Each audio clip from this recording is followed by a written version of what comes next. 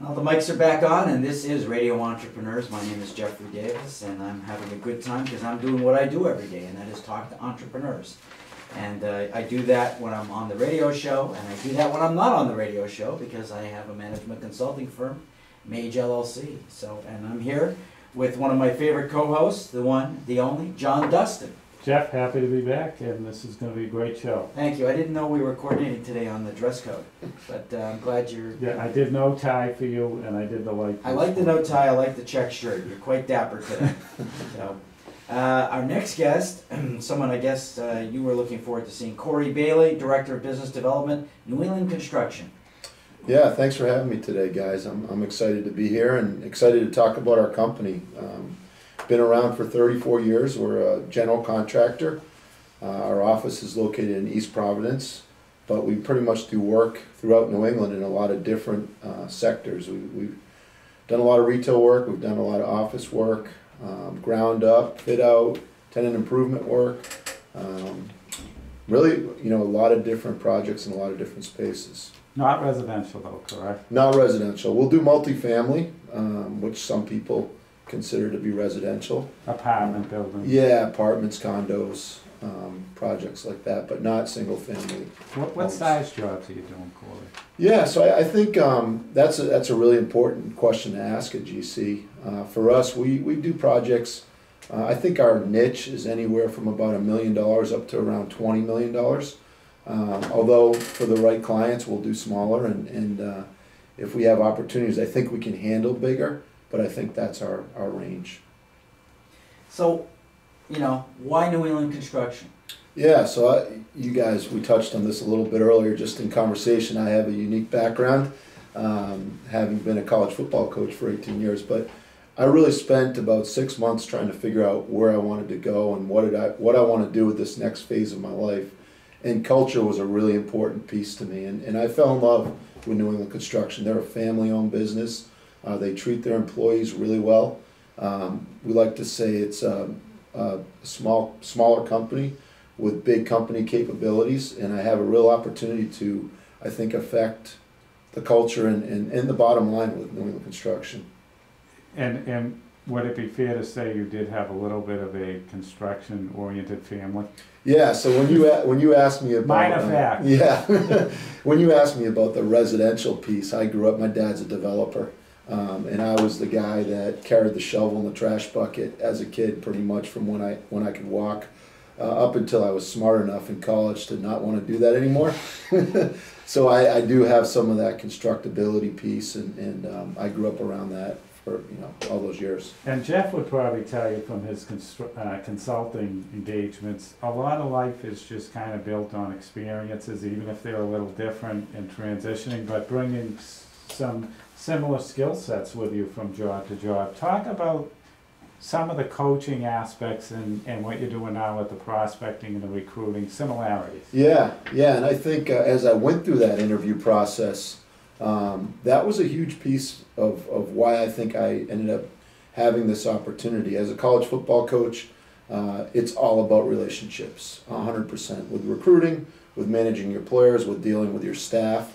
That's what it is, and it's also qualifying who you pursue as a college football coach, making sure you're not wasting time recruiting guys that you have no chance at getting. In the business world, what I've learned quickly here in week 11 is it's the same thing. It's about relationships. It's about qualifying who's a good fit for New England Construction. Those are the guys I want to spend time with, and that's really what it's become. I joke, it's kind of been a little bit of a vacation for me. In terms of the hours I worked as a coach, I'm finding ways to try to get even close to that in this business world, and it hasn't happened. So it's been fun. In New England Construction, they using relationships, the same subcontractors generally, and you're seeing a lot of that similarity. Yeah, absolutely. And I think one of the things that really makes us unique is our 34-year history. And as you guys know, everyone wants construction right now, and that market's really tight.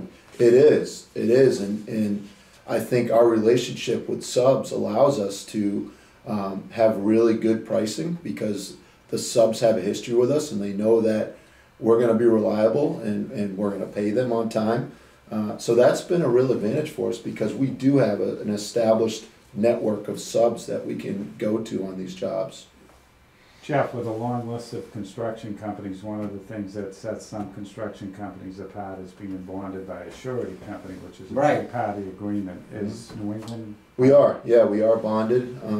You know, everyone has a differing range, but we are bonded and we're able to cover some jobs that require that. So I always like to ask this question. Let's go in the Wayback Machine. Let's go through your career, how you evolved to the point where you're at New England Construction, so that people understand you. They like to know the backgrounds of people. Yeah. So I'm a local guy. I'm a Massachusetts guy. Grew up in Rentham, and I went to Xaverian. I played football at Fordham.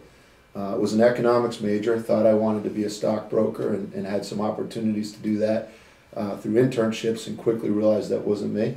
I was fortunate in that my college playing career led to an opportunity to play in the NFL.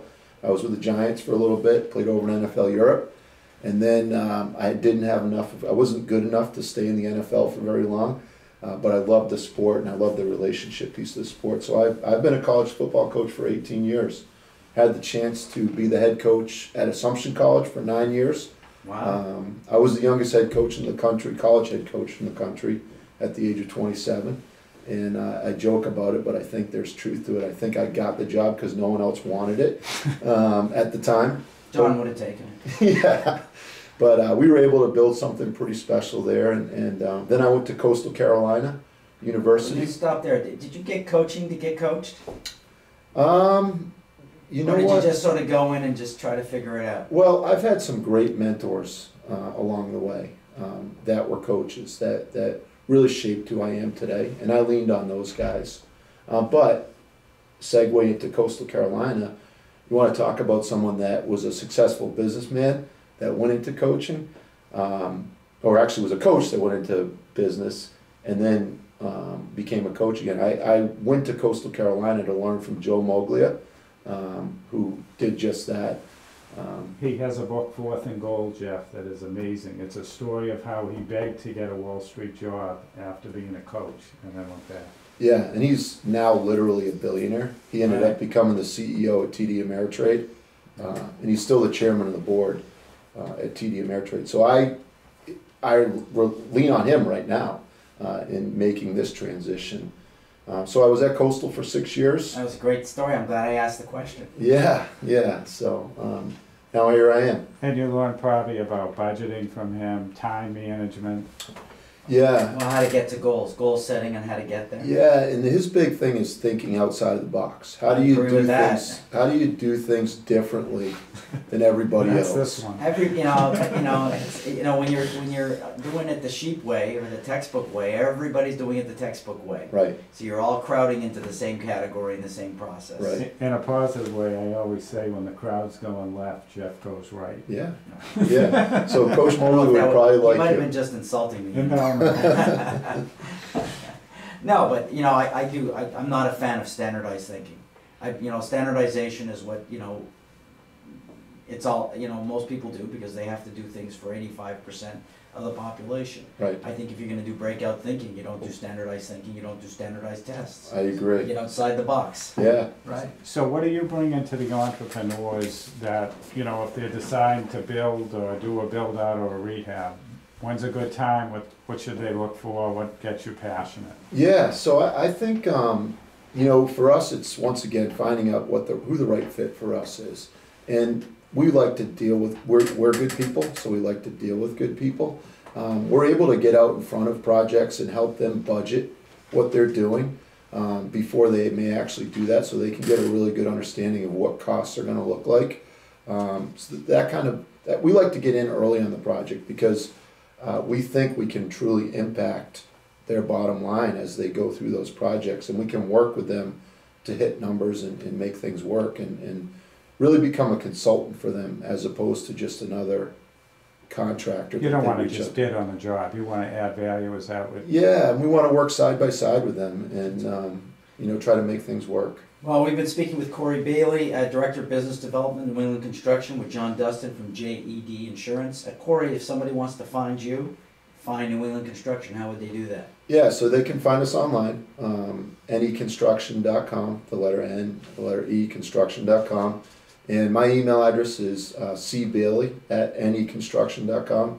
I'm on LinkedIn. I'm on all the social media. You may see me as Coach Cory Bailey on that, but that's me. Great. So reach out, and I'd love to have a conversation. And we know you're going to join all of our networks as well, so we can all stay connected with you. Absolutely. Great, and thanks for being on the show. This is Radio Entrepreneurs.